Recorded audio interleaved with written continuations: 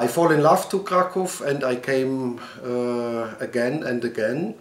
In the 1990s, as a journalist, I was also responsible for southern Poland, Silesia, Wrocław, for example, and Opole, and then also Krakow.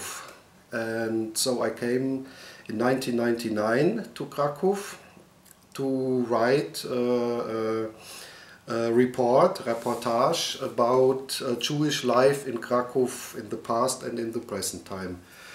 I was already there in the summer before, made appointments, for example with people who survived thanks to Schindler's List. And I remember it was a rainy, cold, dark, grey November day. I had still some time until my next appointment, and so I was walking through Kazimierz on Szeroka Street. So the coffee houses in that time in the morning were still closed. So and then suddenly I discovered the beautiful Remah Synagogue close to the old Jewish cemetery.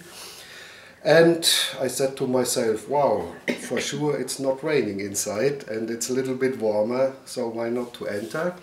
I entered and there was a man standing there, maybe about 50, 60, praying. He had black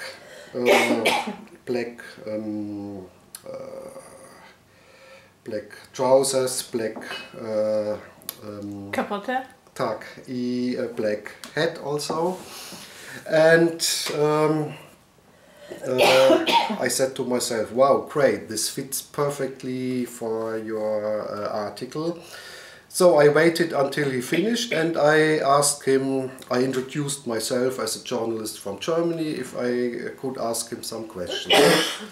And he said yes, of course, but he didn't hardly told me anything about himself, only that he came from London, that every year he travels to Krakow. Why?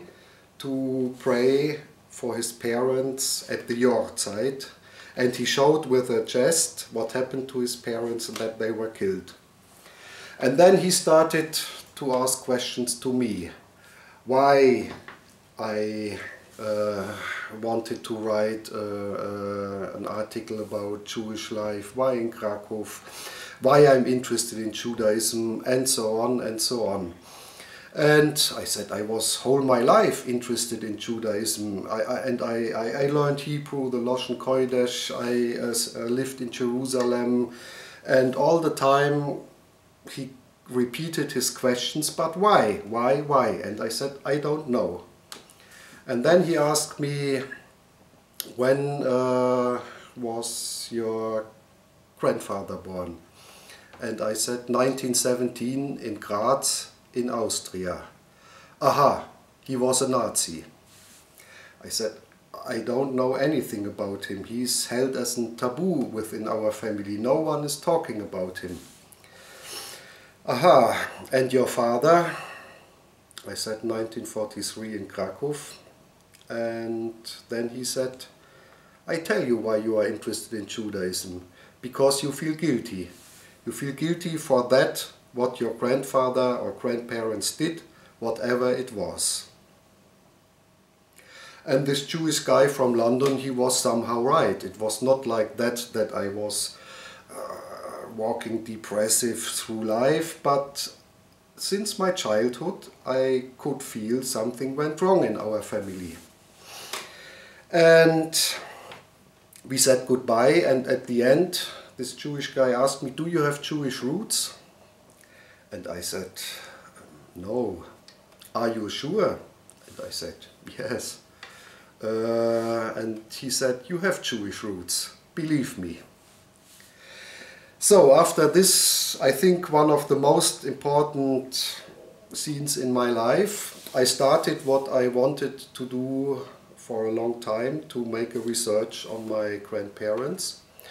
I started really because as a journalist I learned how to do it in a professional way. what I found out was really not very, how to say, positive.